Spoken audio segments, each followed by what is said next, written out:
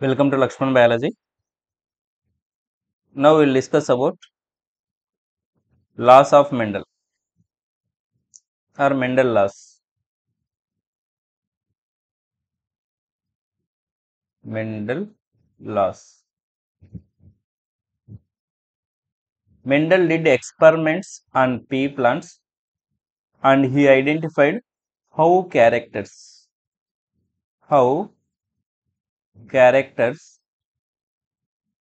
transfer from generation to generation.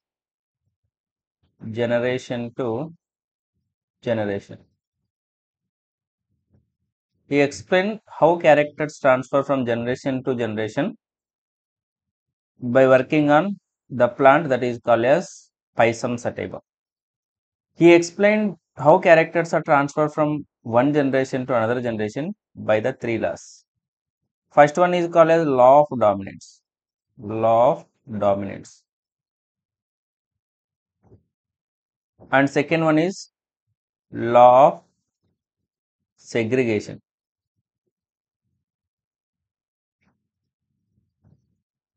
Law of dominance and another one is law of segregation.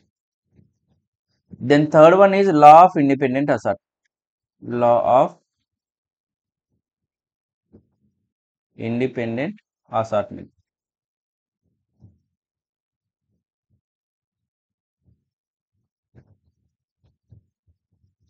These are the three laws which are explained by the Mendel. First two laws, that is law of dominance, law of segregation, explained by using the monohybridization. Monohybrid cross. Monohybrid cross or monohybridization. Then the third experiment, that is law of independent assortment, explained by dihybrid cross. Dihybrid cross. Hence, we will discuss law of dominance and law of segregation now, because in previous class I have explained about monohybrid cross. Then in next class I will explain about dihybrid cross. After completion of dihybrid cross, we will see about law of independent assortment. Okay. First we will see about law of dominance. Law of dominance.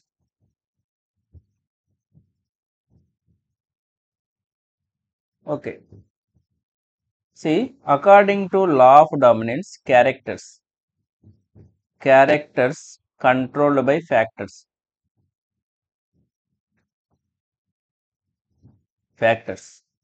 These factors only units of inheritance.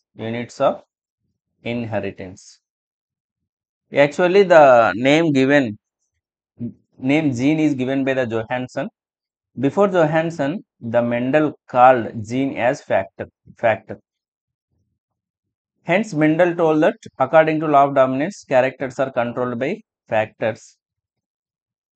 Factors occurs in a pair. Factors are occurs in a pairs, like capital T, one pair, capital T, one pair, small t, one pair. Like that, the factors occurs by pairs. Each one in this pair is called as allele. These are the alleles. Two alleles are there in each pair. Okay, these are alleles. Next, if alleles are different in dissimilar pair of allele. In dissimilar pair of allele means one allele is dominant, another allele is recessive.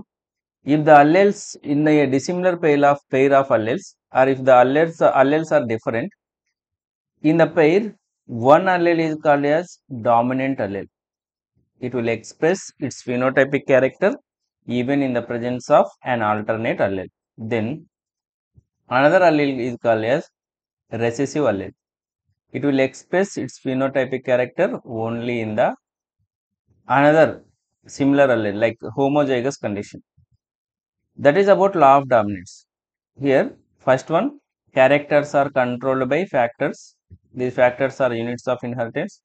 Second thing, factors occurs in a pair. Third thing, in a dissimilar pair of alleles, one is called as dominant, another one is called as recessive. What is the dominant? Dominant allele expresses its character in the F1 generation. See, when you cross the homozygous dominant genotype plant with the homozygous recessive genotype plant, we can get the heterozygous dominant plants. These are the heterozygous dominant plants. See, homozygous dominant tall, homozygous recessive dwarf. But if you observe the F1 generation, in F1 generation there is no dwarf plant. All plants are tall only.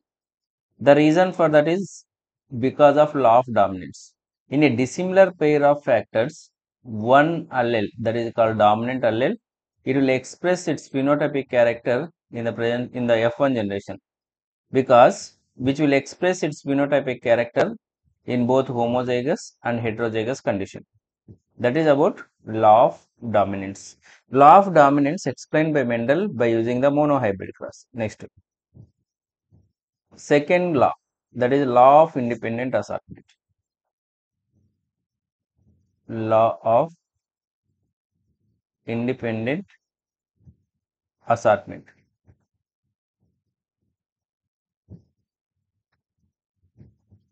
Sorry, law of segregation. Second law of segregation.